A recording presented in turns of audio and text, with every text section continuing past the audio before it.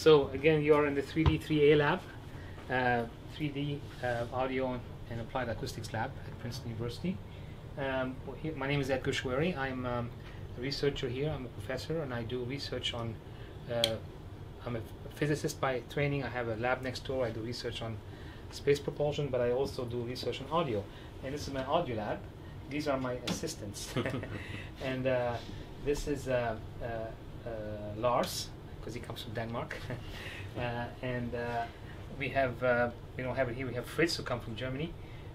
But anyway, these dummy heads are very special because I'm not going to disturb this one. All the things is centered, so I can put it back where it was. Okay, this one has a realistic pinna. Inside here, there's an actual very good microphone made by DPA or BNK, which is the mother company of BNK. These are scientific mics. They are the same mics we use for measurements. And these dummy heads allow us to record and measure sound as humans hear it, which is essential for a lot of research in this lab. The way sounds interact with a given head and ears is called, can be described numerically by something called the HRTF, the head-related transfer function. As I explained earlier in the anechoic chamber, that's a very important property of everybody's head. It's the acoustic description, again, of your head, so to speak, that is individualized. It's individual. It's very different between individuals, unless the individuals are perfect twins. And that is like a fingerprint that future technologies and even brand new technologies in 3D audio and in virtual reality require it, or they're required to make the spatial audio even more realistic. Eventually, we are getting hopefully close to a point where virtual audio, 3D audio, will be indistinguishable from real 3D audio space, and that is the HRTF is a key link in that goal, in that approach. So what we are doing right now is measuring HRTFs. It used to take 2 hours. Now we can do it in 10 minutes. But still, it requires, as you see from this anechoic chamber, pretty elaborate process. And instead, we are looking, and other researchers around the world are looking for techniques to obtain the HRTF without measurements, by doing scans of your head, or even maybe some photography of your head. And then from the scans, you analyze the data, and today you can actually solve on a computer an equation called the wave equation, or the Kirchhoff-Helmholtz equation is also called. It will allow you to obtain the HRTF from your head without a measurement, but it's very time consuming. It requires very powerful computers. It takes a lot of time. So it's still not very feasible. We're trying to find approaches through research that will allow you to get the HRTF without fancy computers and without fancy equipment. So that's one of the main goals of one project in this lab.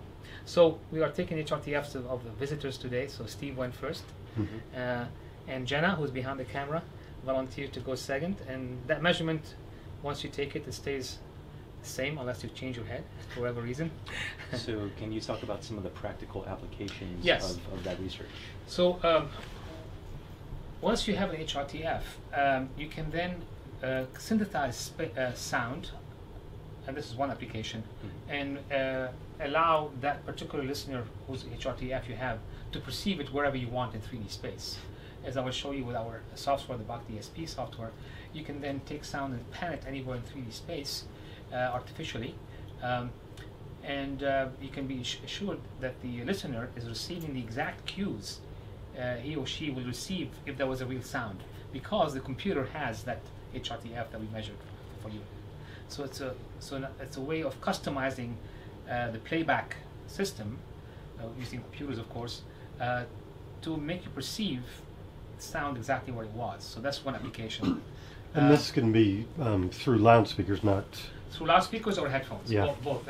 We usually it's through headphones, but we have done a lot of research the past 10 years now on perfecting things for speakers.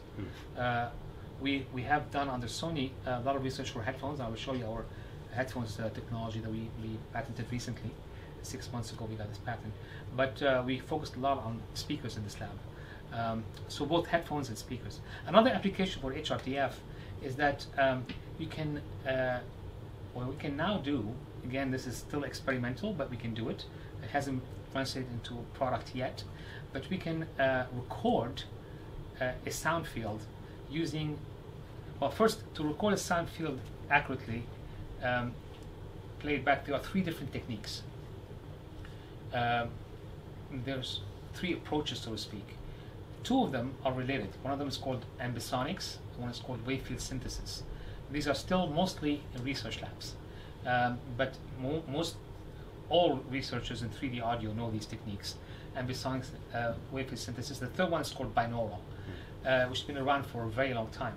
Only recently binaural came out of age, I think, and to a point where not only it's on the same level, but in some instances it's much more practical and much more feasible than the other 2. But the other 2 are wave field synthesis and ambisonics. Both techniques rely on using many microphones and many speakers to recreate the 3D sound field. They are a fancy way of imagining capturing sound waves in a big area of space and broadcasting this information from speakers.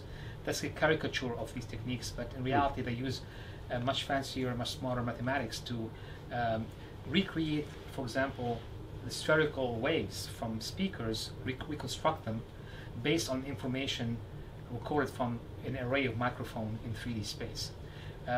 These have evolved a lot the past 20-30 years, and what we believe that from a point of view of consumer and also of virtual reality and also of high-end audio, people are not going to be close to putting 50 speakers in their home. And also from a recording point of view, it's hard to imagine, this huge amount of 50, 60 preamps for 50 microphones and so on. Still, so we believe the binaural approach is worth perfecting and making better, because it has the advantage of recording only on 2 channels. So much of what we do here eventually boils down to binaural audio. However, we use a higher order ambisonics, which is this multi-channel technique, to record sound, to process sound for our binaural rendering. And in the process, we need the HRTF. So that's a long-winded answer to your question. It turns out that right now, to record 3D audio, and it's been known for many years, the best way is to take a dummy like this, take it to a concert hall, put it in the best seat in the house, and then record in its ears. As a matter of fact, some high-end audio labels, some audiophile audio labels, like the Chesky record label, uses exactly one of these. As a matter of fact, we lend them the dummy head. We lend them Lars, and I'm a consultant for their record label, and I go to all the recordings, and they're beautifully, purely done, where we choose the best spot for the listener. We put the dummy head, calibrate the microphones purely, use very pure MSP technology, A to Ds, and everything is recorded without any editing and so on. That is the best way to record an acoustic environment. It turns out that there's an equalization required to make it playable over speakers, which makes it very pure over speakers, and it's called diffuse equalization. Until recently, people were not aware of this, so people only thought of dummy head recordings for headphones, but actually they're now compatible with speakers. So once you do that recording, you have a very good 3D image, but it's only perfectly accurate if your head resembles exactly this dummy. This dummy is made such that the pinna are kind of generically average pinna, if you are from maybe Scandinavia. And actually there's a paper in the literature from Chinese researcher, an academic researcher, demonstrating that the average Chinese head does not match well. It's much further from the dummy heads made in Europe. And there are 2 main dummy heads, this dummy head and the one made by Neumann, which is used mostly for recording. It's mostly used for research. And the Neumann KU100, it turns out, is designed with average German head in mind, but in China, the departure from the average are quite large, it turns out, as claimed by this paper.